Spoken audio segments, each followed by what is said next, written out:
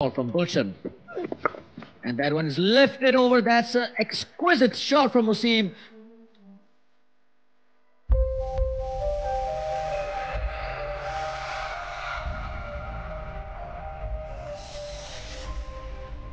Here's the post ball from Gulshan.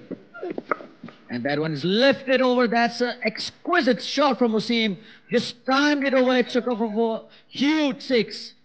Like I said, it has been repeated. History repeats itself. In the second ODI, Wasim played the first ball of Gulshan Jha, exactly the same shot that he extra for a huge six. Look at the replay. Look at the balance of the body.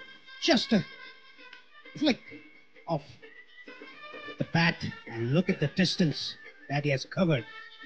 That's a huge hit from Wasim. See what the second ball has in store.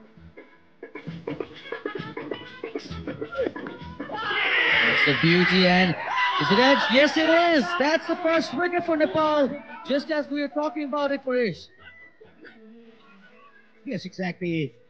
What a comeback bowling by Gulshan Jha, taking a wicket, taking the outside edge of Wasim straight to the keeper.